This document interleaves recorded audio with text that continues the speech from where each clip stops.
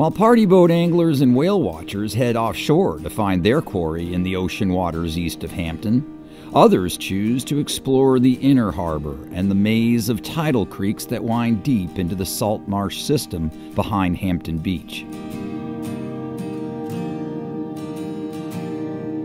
On a calm evening, I joined Craig Schreck, the owner of Hampton Beach Parasail and Paddleboard, on an exploration of this part of Hampton that few visitors even know exists.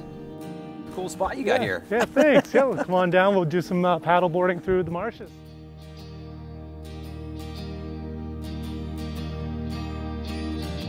When planning a paddleboard trip on Hampton Harbor, it's important to factor in the tides and wind. The former can create considerable current, which can make for tough sledding if you have to paddle against it.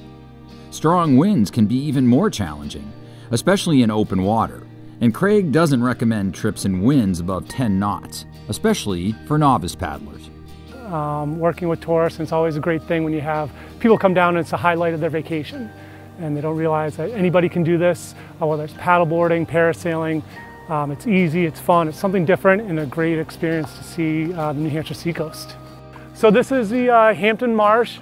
It's about 5,000 acres. It's one of the largest saltwater marshes in New Hampshire. And it's really critical to our ecosystem. The sprawling salt marsh behind Hampton Beach is part of the 5,000-acre Hampton Seabrook estuary system, which represents the second largest estuary on the New Hampshire Seacoast. Together, the estuary and marsh play a critical role as a nursery for juvenile fish and shellfish, as well as a home for seasonal breeding birds and numerous migratory species. And you can bet that the marsh channels also hold some sizable striped bass from May to October. Additionally, the marsh filters pollutants from water flowing into the system from upstream areas and protects against storm-related flooding and erosion. So, while Hampton Beach parties, the marsh quietly goes about its business. You really need to get up in it like we're doing right now to really appreciate it, and it's so peaceful back here. Oh yeah. You know, and the marsh grass is starting to turn with that, that fall color. We get a lot of people that come paddleboarding and really don't know what to expect and don't realize how much of the harbor is here. They think they're going to go out in the ocean, and they don't realize the boats back here, the estuary, the birds, all the fish, and everything that's really going on back here, and then they see it, and it's just really eye-opening.